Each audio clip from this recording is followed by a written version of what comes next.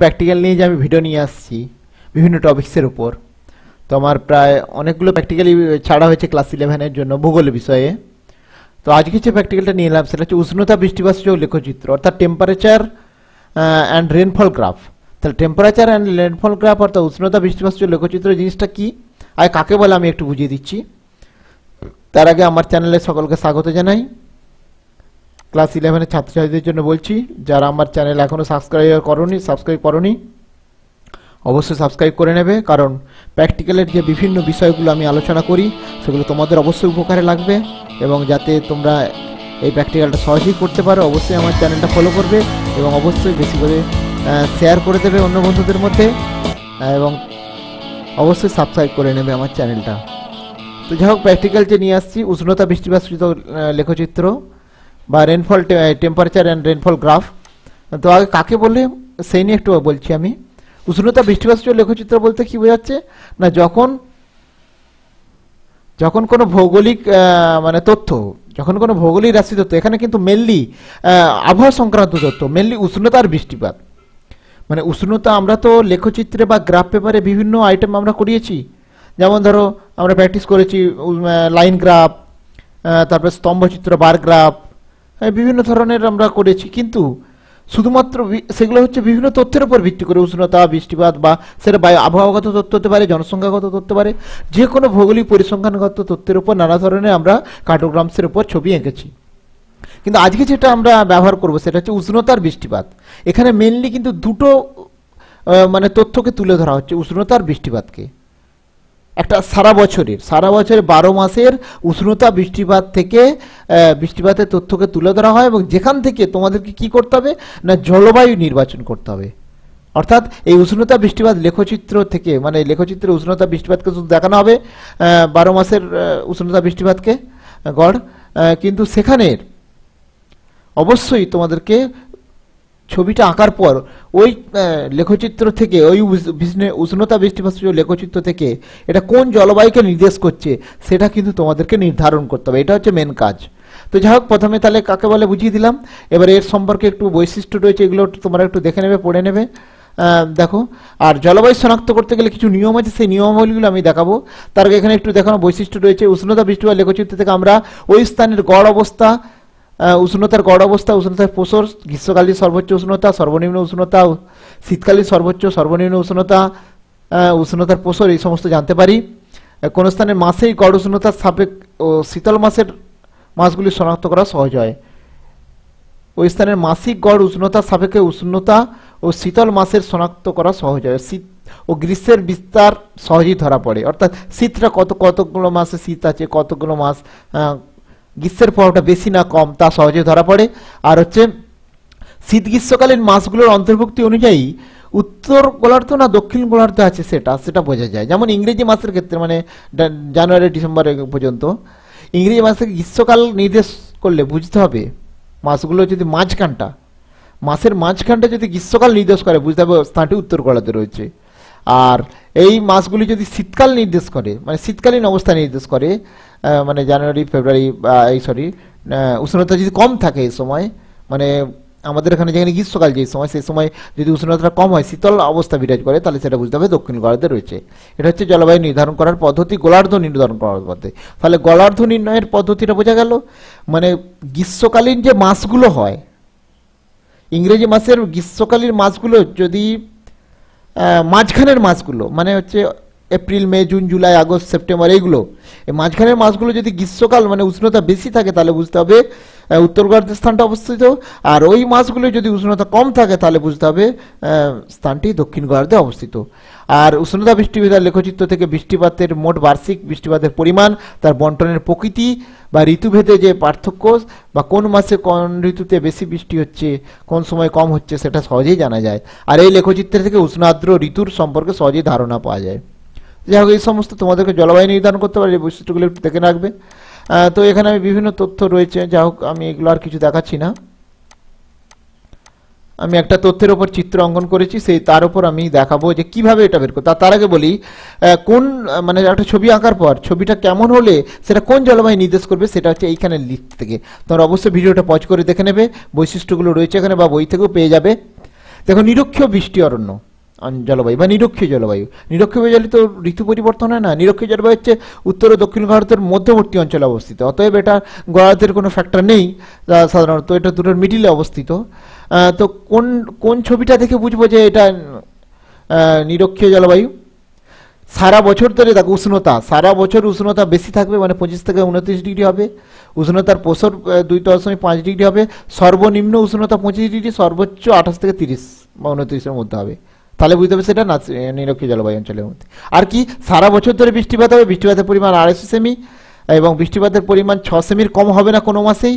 আর বৃষ্টিপাতের দুটো শীর্ষ লক্ষ্য করা যাবে, প্রথম শীর্ষ মার্চ মাস ও এপ্রিল মাসে, আর দ্বিতীয় শীর্ষ হচ্ছে সেপ্টেম্বর অক্টোবর মাসে। দুটো শীর্ষ থাকলে তাহলে এটা এই নিরক্ষীয় জলবায়ুকে নির্দেশ করবে। যাই হোক, এটা হলো 2 নম্বর হচ্ছে মৌসুমী জলবায়ু। এটা কারণ ফ্যাক্টর, এটা কেন আমাকে আলোচনা করতে হচ্ছে, কারণ এর উপর ভিত্তি করে তোমার ছবিটা, অর্থাৎ যে ছবিটা আঁকবে সেটার উপর জলবায়ুটা তোমরা নির্ধারণ করতে পারবে। আর তাহলে নিরক্ষীয় জলবায়ুর একটা আমি ছবি দেখাচ্ছি, চিত্র। তাহলে এটা এটা ভূমধ্যসাগরীয়, এই সরি নিরক্ষীয় জলবায়ু। এই যখন নিরক্ষীয় জলবায়ুর দুটো শীর্ষ রয়েছে, একটা হচ্ছে মার্চ এপ্রিল মে মাসে, আর একটা সেপ্টেম্বর অক্টোবর নভেম্বর মাসে। দুটো শীর্ষ থাকবে। আর উষ্ণতা দেখো সারা বছর বেশি রয়েছে, 25 থেকে 30, এই 30 থেকে 35-এর মধ্যে ঘোরাফেরা করছে। এই সরি, এখানে উষ্ণতা হচ্ছে 28 ডিগ্রি, 24 থেকে 28 ডিগ্রির মাঝামাঝি, 27 ডিগ্রির কাছাকাছি, 27, 28, 29 হয়েছে অনেক সময়। তাহলে এই হচ্ছে উষ্ণতার স্কেল। তাহলে এটা যে এরকম যদি হয় ছবিটা, তাহলে বলতে হবে এটা নিরক্ষীয় জলবায়ুকে নির্দেশ করছে। ঠিক আছে, এবার মৌসুমী জলবায়ু। মৌসুমী জলবায়ুর ক্ষেত্রে কি দেখো, মৌসুমী জলবায়ুর আগে আমরা বৈশিষ্ট্যটা একটু দেখে নেব। মৌসুমী জলবায়ু হলে গড় উষ্ণতা 24 ডিগ্রি হবে। দেখো এখানে শীতকালীন গড় উষ্ণতা হবে 27 থেকে 32, এই গ্রীষ্মকালীন আর শীতকালীন উষ্ণতা 10 থেকে 27 ডিগ্রি সেন্টিগ্রেড। আর গড় বৃষ্টিপাত 100 থেকে 150 সেমি হবে সাধারণত, এবং মে থেকে সেপ্টেম্বর পর্যন্ত সর্বাধিক বৃষ্টি হবে। আর দক্ষিণ গোলার্ধে হলে নভেম্বর থেকে মার্চের মধ্যে সর্বাধিক বৃষ্টি হবে। মানে মৌসুমী জলবায়ু হলেও উত্তর গোলার্ধ দক্ষিণ গোলার্ধ হতে পারে। তো উত্তর গোলার্ধ হলে মে থেকে সেপ্টেম্বর মাসটা মনে রাখবে, April May June July August September এই সময় বৃষ্টি সর্বাধিক হবে। আর যদি দক্ষিণ গোলার্ধ হয় স্থানটা, তাহলে অবশ্যই নভেম্বর থেকে March, November October, November December January February March এই মাসে সর্বাধিক বৃষ্টি হবে, এটা মনে রাখতে হবে। আর মে জুন জুলাই মাসে উষ্ণতা বেশি হলে স্থানটি উত্তর গোলার্ধে, আর মে থেকে আগস্ট মাসটি উষ্ণতা কম হলে বুঝতে হবে এটা দক্ষিণ গোলার্ধে রয়েছে। গোলার্ধটা কী করে বুঝবে, এই উষ্ণতাটা ফ্যাক্টর করে, এটা কিন্তু মেন ফ্যাক্টর। ছবিটা আমি একটা উত্তর গোলার্ধের একটা মৌসুমী জলবায়ুর নির্দেশের ছবি দেখাচ্ছি। এটা হচ্ছে দেখো উষ্ণতা মার্চ এপ্রিল মাসে এখানে বেশি রয়েছে, এই বৃষ্টিপাতও বেশি রয়েছে, তার এটা উত্তর গোলার্ধে অবস্থিত রয়েছে এবং মৌসুমী জলবায়ুকে নির্দেশ করছে। তাহলে এইভাবে রয়েছে ভূমধ্যসাগরের জলবায়ুকে নির্দেশ করছে। এটা দক্ষিণ গোলার্ধ, এই সরি এটা হচ্ছে দক্ষিণ গোলার্ধের মৌসুমী জলবায়ু। দেখো দক্ষিণ গোলার্ধের মৌসুমী জলবায়ুটা কী করে বুঝবো, দেখো এইখানে হচ্ছে দেখো জুন জুলাই, এই October November December January February March এই মাসগুলোতে বেশি বৃষ্টি হচ্ছে দক্ষিণ গোলার্ধে, উল্টো হবে। আর উষ্ণতা দেখো, উষ্ণতা কিন্তু বেশি আছে, 27, 28 থেকে 30 বৃষ্টিপাত দেখো এখানে কমে গেছে, জুন জুলাই আগস্ট এই সময় বৃষ্টিপাতটা কম। তার মানে এটা অবশ্যই দক্ষিণ গোলার্ধের মৌসুমী জলবায়ুকে নির্দেশ করছে। এই জলবায়ু নির্ধারণটা তোমাদের একটু প্রবলেম হবে, ওই জন্য ভিডিওটা ভালো করে দেখবে, তাহলেই বুঝতে পারবে। এরপরে ভূমধ্যসাগরীয় জলবায়ু। দেখো ভূমধ্যসাগরীয় জলবায়ুর বৈশিষ্ট্য আমি আগে আসি। ভূমধ্যসাগরীয় জলবায়ুর বৈশিষ্ট্য হচ্ছে দেখো উষ্ণতা, শীতকালীন উষ্ণতা 10 থেকে 27 ডিগ্রি, আর গ্রীষ্মকালে 14 থেকে 22, আর বৃষ্টিপাত খুব কম, 35 থেকে 75 সেমি। শীতকালে বৃষ্টিপাত বেশি হচ্ছে, গ্রীষ্মকালেও আরও কমে যাচ্ছে। এ দেখো উত্তর গোলার্ধে যদি স্থানটা হয়, উত্তর গোলার্ধে যদি স্থানটা হয়, মানে উত্তর গোলার্ধে যদি ভূমধ্যসাগরীয় জলবায়ু হয়, তাহলে বৃষ্টিপাত বেশি কিন্তু অক্টোবর থেকে মার্চের মধ্যে হবে, ঠিক আছে, শীতকালীন। আর দক্ষিণ গোলার্ধে হচ্ছে মে থেকে আগস্ট মাসে হবে। আর এটা মে থেকে আগস্টে উষ্ণতা বেশি হলে, এটা তো বারবার বলেছি, মে থেকে আগস্টের মধ্যে উষ্ণতা বেশি হলে স্থানটি উত্তর গোলার্ধে হবে, আর মে থেকে আগস্ট উষ্ণতা কম হলে সেটা দক্ষিণ গোলার্ধে হবে। ঠিক আছে, এবার আমি ছবিতে দেখাচ্ছি।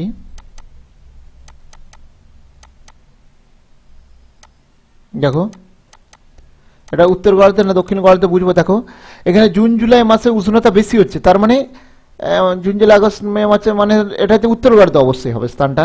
আর দেখো কিন্তু শীতকালে বৃষ্টি হচ্ছে, তার মানে এটা ভূমধ্যসাগরীয় জলবায়ু নির্দেশ করছে, ভালো করে বুঝবে। আবার দক্ষিণ গোলার্ধে হলে কি হবে, দেখো ভালো করে, দক্ষিণ গোলার্ধে হলে দেখো মে এপ্রিল মে জুন মাস এই সময় বললাম বৃষ্টিপাত হবে, বৃষ্টিপাত কিন্তু জানুয়ারি ডিসেম্বর মাসে হচ্ছে না, এই মাসে হচ্ছে, কিন্তু উষ্ণতা দেখো, উষ্ণতা হচ্ছে তোমার এই মাসে কম হচ্ছে, এপ্রিল মে জুন জুলাই মাসে কম হচ্ছে উষ্ণতা। আমরা জানি কি এই সময় উষ্ণতাটা বেশি হলে এটা উত্তর গোলার্ধ হয়, যেহেতু এই সময় উষ্ণতাটা কম হচ্ছে তার মানে বুঝতে হবে এটা দক্ষিণ গোলার্ধে অবস্থিত হচ্ছে স্থানটা। যাই হোক, এটা হচ্ছে ভূমধ্যসাগরীয় জলবায়ু, এইভাবে রয়েছে। উষ্ণ মরু জলবায়ু, সারা বছর উষ্ণতা বেশি হবে, বৃষ্টিপাত খুব কম হবে, এরকম যদি ছবি হয় তাহলে উষ্ণ মরু জলবায়ুকে নির্দেশ করছে। এটাও একটা স্টেপ জলবায়ুকে নির্দেশ করছে, মাঝখানে অল্প বৃষ্টি হচ্ছে, বেশি খুব উঠে যাচ্ছে যখন গ্রাফটা, তখন হচ্ছে স্টেপ জলবায়ু। তুন্দ্রা জলবায়ু দেখো, তুন্দ্রা জলবায়ু হচ্ছে উষ্ণতাটা দেখো খুব কম, এখানে উষ্ণতার পরিমাণটা দেখো, এখানে গ্রাফটা উঠেছে কিন্তু উষ্ণতার পরিমাণটা দেখো -30 থেকে বাড়ছে, -30 থেকে 5 ডিগ্রির বেশি নয় উষ্ণতা, উষ্ণতা 5 ডিগ্রির বেশি নয়, আর সবচেয়ে নিচে নামছে কত, -25 ডিগ্রি। যদি উষ্ণতা এরকম ফল করে 5 ডিগ্রি থেকে 30 ডিগ্রি, তাহলে এটা বুঝতে হবে তুন্দ্রা জলবায়ুকে নির্দেশ করছে। যাই হোক, আমি এবারে ছবি আঁকাতে দেখাচ্ছি একটা কি করে। তাহলে জলবায়ু নির্ধারণ আমরা করে নিলাম, তাহলে তোমার ছবি আঁকার পর তোমাকে জলবায়ু নির্ধারণ করতে হবে, মানে ব্যাখ্যা দিতে হবে জলবায়ু নির্ধারণের। তাহলে অবশ্যই ব্যাখ্যা দিতে হবে, ছবিটা আঁকার পর করতে হবে এটা। তো ছবি আঁকার পদ্ধতি আমি একটু দেখাচ্ছি, তারপরে তোমাদের আঁকার পদ্ধতিটাও দেখাবো। একটু দেখে নেবে ভালো করে, ধৈর্য ধরে ভিডিওটা দেখবে, একটু বড় হতে পারে।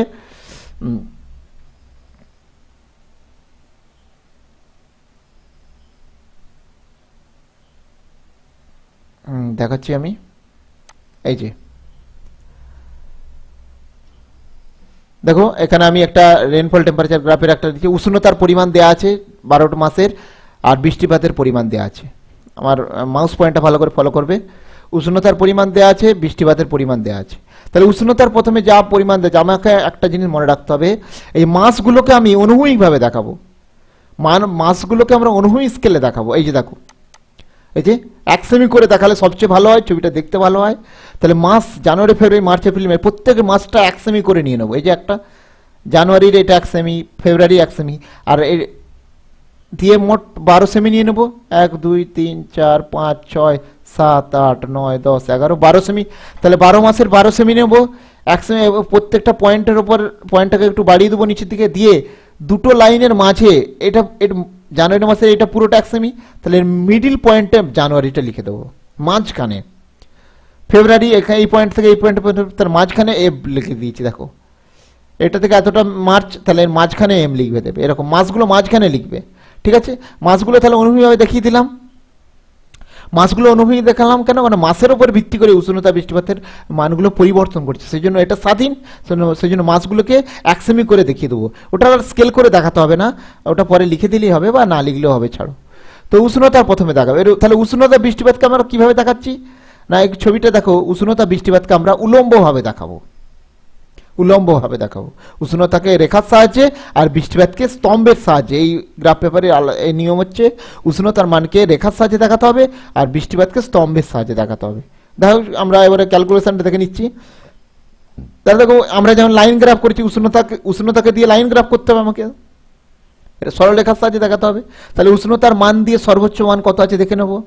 টেবিলটা এইরকম হবে, উষ্ণতার স্কেল, বৃষ্টিপাতের স্কেল। উষ্ণতার স্কেল কি হবে, এর মধ্যে সর্বোচ্চ মান কত আছে, এর মধ্যে সর্বোচ্চ মান আছে 28.09, তার মানে 28।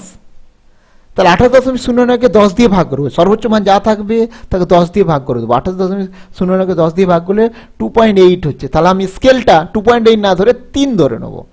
স্কেল ধরার নিয়ম আমি এটা আগেও দেখেছো আমার ভিডিওতে।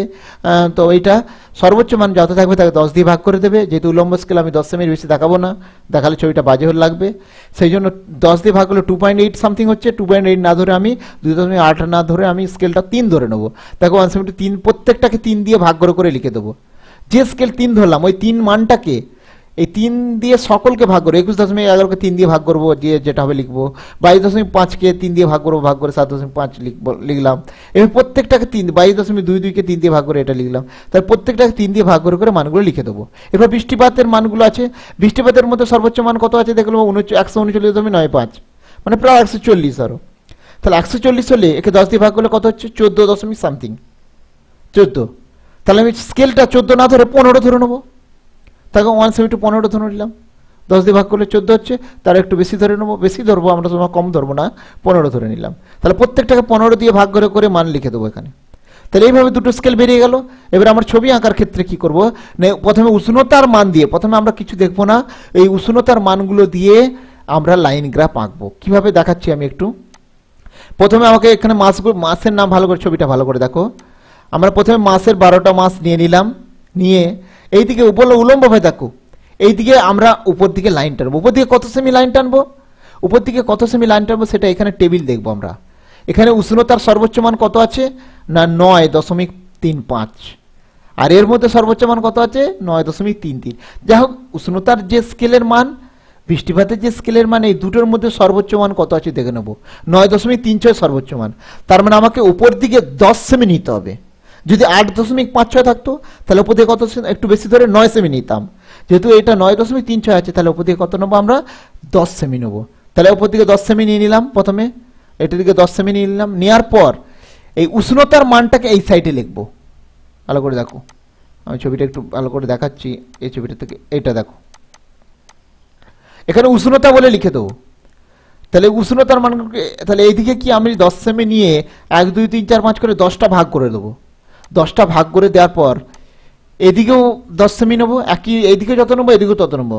তাহলে এদিকে 10 সেমি নিলাম, এদিকেও 10 সেমি নিলাম, এদিকেও 10টা ভাগ করে দিলাম, এদিকেও 10টা ভাগ করে দিলাম। এবার যখন মান লিখবো, মান লেখার সময় একটা জিনিস খেয়াল রাখতে হবে, সেটা হচ্ছে উষ্ণতাটার মানগুলো, উষ্ণতার যে স্কেল ধরেছি সেই স্কেল অনুযায়ী উষ্ণতার মানটা এখানে লিখবো, আর বৃষ্টিপাতের মানটা এখানে লিখবো। দুটো আলাদা, উষ্ণতা বাঁ দিকে, বৃষ্টিপাতটা ডান দিকে দেখাবো। তাহলে দেখো এখানে উষ্ণতার মানগুলো 0 4 8, আমি এখানে 4 ধরেছি, এখানে 4 ধরেছি স্কেল। আমি উষ্ণতার স্কেল কত ধরেছি এখানে দেখিনি, উষ্ণতার স্কেল 3 ধরেছি। তাহলে আমার লেখাটা এইখানে ভালো করে বাঁ দিকে উষ্ণতার স্কেলটা লিখবো বলেছি, তাহলে 3 ধরেছি, তাহলে 0 হবে এখানে, 0-এর পর 4 নয়, এখানে 3 হবে।